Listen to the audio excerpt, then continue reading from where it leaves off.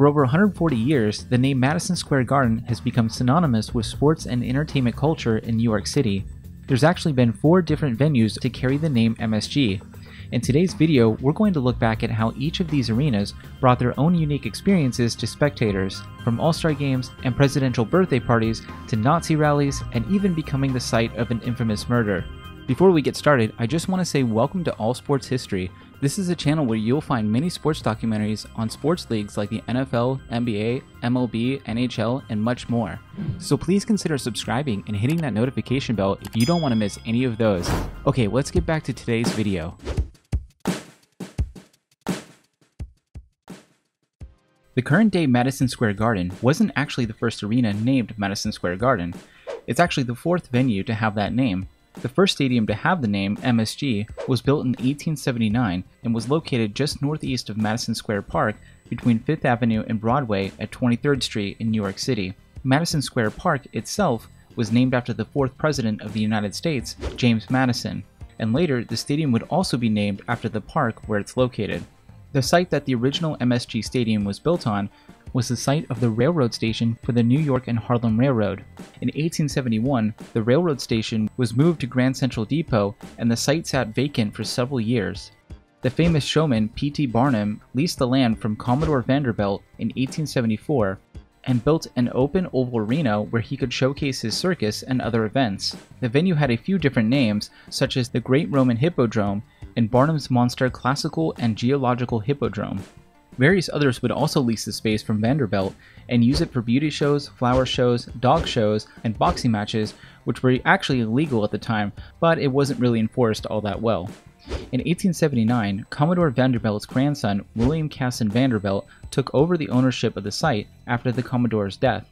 William then announced that the site would be renamed Madison Square Garden. The site continued to be used for random sporting and entertainment events like track and field, social club meetings, horse shows, and P.T. Barnum even used it to showcase a giant elephant that he bought from the London Zoo named Jumbo. The original Madison Square Garden became known for its bicycle races as well as a velodrome that was constructed inside the stadium. In fact, it was so well known for its cycling races that a type of relay race called Madison was named after the venue and has become an Olympic event in recent years.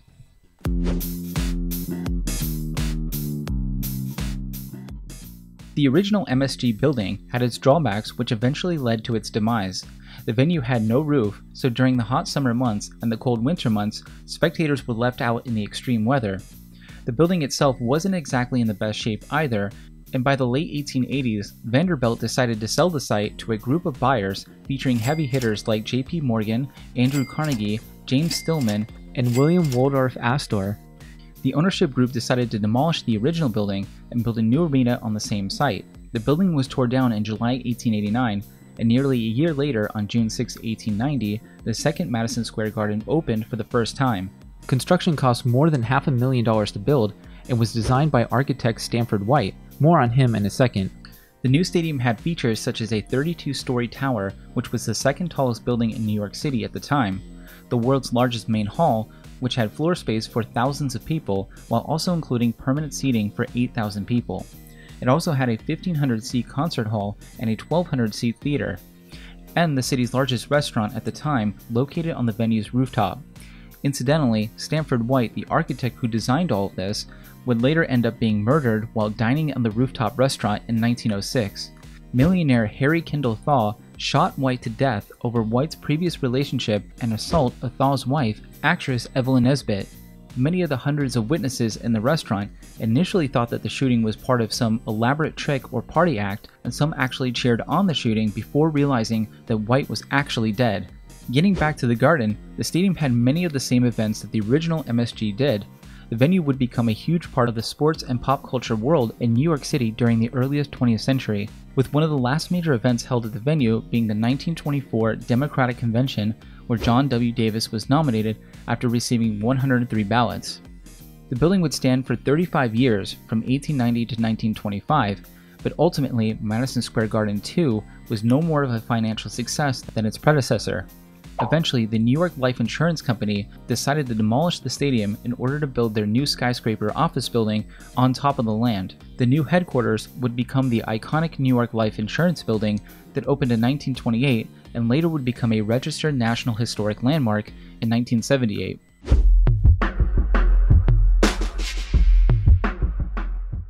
Because the original site of Madison Square Garden was now the site of the New York Life Insurance Building, that meant that the next iteration of MSG would have to be located somewhere else. That somewhere else would be the west side of 8th Avenue between 49th and 50th Street in Manhattan. Boxing promoter Tex Rickard bought the property to build the third Madison Square Garden at the cost of $4.75 million. Construction began on January 9, 1925, and took nearly a year to complete. The design of MSG-3 was definitely a departure from the design of the previous two buildings. MSG-3 was basically a simple box with its only distinguishing feature being a marquee on the side of the building. The first professional hockey team to actually play at MSG were the NHL's New York Americans, but after seeing how popular and successful the Americans were, MSG owner Tex Rickard approached the NHL about starting his own team to compete with the Americans in New York.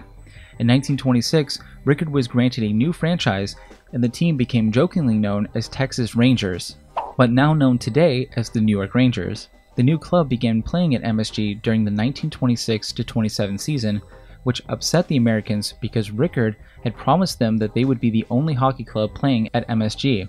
The Rangers were immediately successful, winning the Stanley Cup in only their second year in 1928. They won again in 1933 and in 1940, proving to be more successful than their New York rivals, the Americans.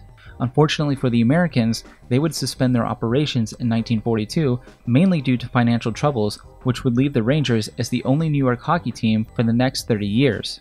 Unlike the previous versions of MSG, the third Madison Square Garden was a financial success, so much so that Rickard wanted to build other MSG venues across the country. In 1927, Rickard gathered a group of investors and leased a newly proposed arena site at the North Station Railroad facility in Boston, Massachusetts. Once constructed, the new arena would be called the Boston Madison Square Garden, which eventually was shortened to just the Boston Garden. Most famously, this would be the home of the Boston Bruins and the Boston Celtics for decades until the late 1990s, when their current home, the TD Garden, replaced it. The Boston Garden cost over twice as much as Madison Square Garden to build. That, combined with Rickard's death in 1929, meant that the Boston Garden would be Rickard's only other garden that he was able to build while he was alive. However, there was one more idea that Tex Rickard had, which was ultimately built after his death.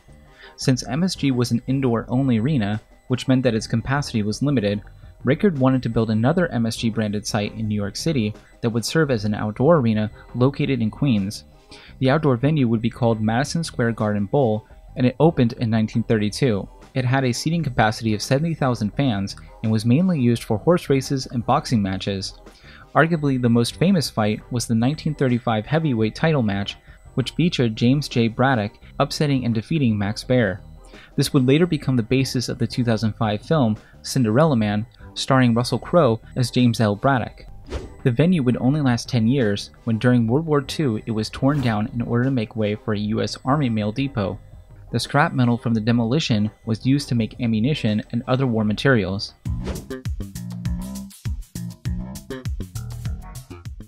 In 1946, the Basketball Association of America, later renamed the National Basketball Association, began with 11 franchises. One of those teams was the New York Knicks, who began play at Madison Square Garden that same year. According to the rules set in place by the Arena Managers Association of America, it required all home teams to be owned by the same ownership group of the arena itself, meaning that the Knicks had to be owned and operated by Madison Square Garden's ownership group. The Knicks enjoyed success early on, making it to the NBA Finals 3 years in a row between 1951 and 53. An interesting quirk in Madison Square Garden's event schedule required the Knicks to play at another site, the 69th Regiment Armory. This was due to MSG being booked in advance and not being available to the Knicks during the finals. Because of this, MSG-3 never held any NBA Final games during the Knicks' first 22 years of existence. MSG did, however, host the NBA All-Star Games in 1954, 55, and 1968. For most of its existence, MSG-3 held many of the same events that the previous Madison Square sites did. Everything from circuses to wrestling matches, the venue had become a success and a huge part of New York City sports and entertainment culture. Over the years, many notable events took place, such as the Boycott Nazi Germany rally that took place on March 15, 1937. However, the Nazis decided it would be a good idea to hold a rally of their own in MSG, and they did just that nearly 2 years later on February 20, 1939. That night, 13 people were arrested protesting the Nazis outside of Madison Square Garden. Franklin Delano Roosevelt held political rallies and gave his last campaign speech before the 1936 election at Madison Square Garden. John F. Kennedy held his birthday party there in 1962, where Marilyn Monroe famously sang happy birthday to him. Madison Square Garden 3 would continue to hold events until 1968, but before then, plans had begun nearly a decade earlier to build a new Madison Square Garden arena several blocks south of MSG3's site.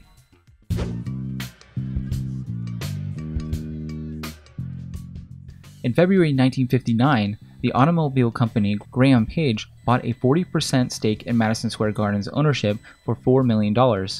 The car company eventually gained control over MSG, and plans for a new arena began to develop. By November of the next year, the president of Graham Page, Irving Mitchell Felt, bought the land where the Pennsylvania Railroad Station was located. The new and fourth MSG site would mean tearing down the old Penn Station entrance and the above-ground areas of the railroad. The new arena would be an architectural marvel, as it would be the first venue of its kind to be built on top of an operating railroad station. There was, however, protest from the public over tearing down the existing Penn Station structure, which was considered an architectural work of art on its own and a large part of New York City's past. Its destruction led to the city forming the New York Landmarks Preservation Commission, with their sole purpose to protect architectural, historically, and culturally significant buildings in New York City.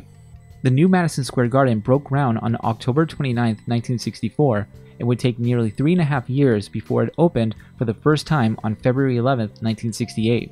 The construction cost totaled $123 million, and the venue currently has a seating capacity of 19,812 for basketball and just over 18,000 for hockey. However, MSG can expand up to 20,000 seats for concerts and boxing matches. After the grand opening, MSG received praise for its architectural design. However, not all were impressed. Yale architectural historian Vincent Scully— Hi everybody. No, not that Vince Scully. Vincent Scully. Yep, there we go. He wrote, in comparing the old and new Penn Station, "One entered the city like a god, and one scuttles in now like a rat." Meanwhile, the old MSG site that Tex Rickard had funded and built was eventually torn down the following year in 1969. Today, the site is where the One Worldwide Plaza complex is located. Initially, MSG had arranged seating in 6 different levels. The first level was only accessible during basketball games and boxing matches with beige-colored seats. The section above it was the orchestra section in red, and then above that was the first promenade level in orange. After that was the second promenade in yellow-colored seats, and then the first balcony was above that in green, and then the highest level was the second balcony in blue-colored seats. During a renovation in the early 1990s, some of the top section seats were removed in order to expand the skybox suites instead. Obviously, expanding the skyboxes was a way to increase revenue, but MSG also hoped to get rid of sections that had become known for their bad reputations, as they turned into mini fight clubs when the Rangers would host the Islanders. Since the venue opened in 1968, the Knicks and the Rangers have played there continuously. However, there was a point in 1972 when Irving Mitchell Felt proposed moving the two teams out of MSG and into New Jersey to play at the Meadowlands Sports Complex. The reason being over a dispute with the city of New York over property taxes. This became an ongoing battle between MSG and the city for a number of years until the 1980s, when MSG was granted tax-free status. However, part of that agreement was that the Knicks and the Rangers must play all of their home games at MSG, or it would automatically lose its tax exemption. So, this situation has created unique circumstances. For example, when the Rangers play at neutral sites for the NHL Winter Classic, the Rangers are always designated as the away team and never the home team.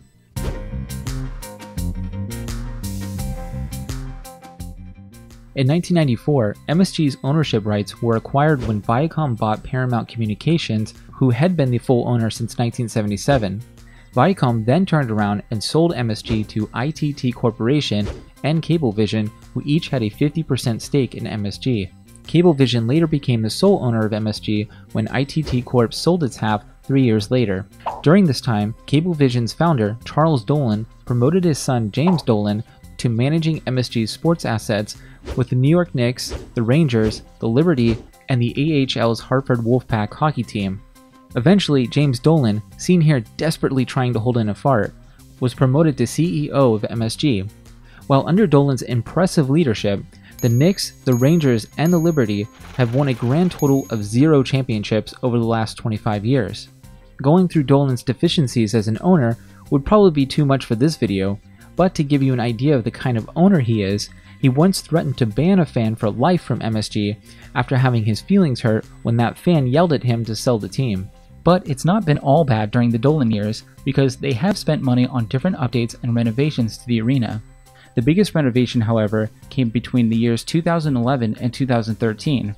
Madison Square Garden spent $1 billion in upgrades that was completed through different phases, mainly during the off-seasons of the NBA and the NHL. Essentially, every aspect of the arena was upgraded. They added larger entrances and wider concourses, installed new lighting and LED high-definition video systems. They also upgraded all the locker rooms and dressing rooms for the players and entertainers. The renovations were completed by the start of the 2013 to 2014 NBA and NHL seasons. The current MSG site has lasted for over 50 years now and has become the longest-running venue with the MSG name. However, even the current MSG's future has become somewhat uncertain. During the same time as their 2013 renovations, the Manhattan Community Board voted against Madison Square Garden's operating permit renewal in perpetuity, and instead granted a 10-year limit. The reasoning behind this was that the Community Board wanted to see MSG move and relocate to a new site in New York City. With increased demand and capacity issues impacting Penn Station, having Madison Square Garden sitting right on top of the land has made it very difficult to renovate and improve Penn Station. The current 10-year agreement expires in 2023, and as of the recording of this video, there are no concrete plans to move MSG to a potential 5th site. For the short-term future, MSG will probably have to come to an agreement with the Manhattan Community Board to extend their operating permit for another 10-year agreement or something similar to that. And at that time, I'm sure discussions about relocating MSG will most likely continue. What do you guys think? Should MSG move to another site, or should they try and work out a plan to renovate Penn Station as it is now? Let me know in the comments below. If you've enjoyed this video, please hit the like button and feel free to share with anyone else who might also enjoy it. For more sports history, check out my website at allsportshistory.com, and be sure to follow All Sports History's social media pages, which I posted the links to in the description below. And thanks for watching.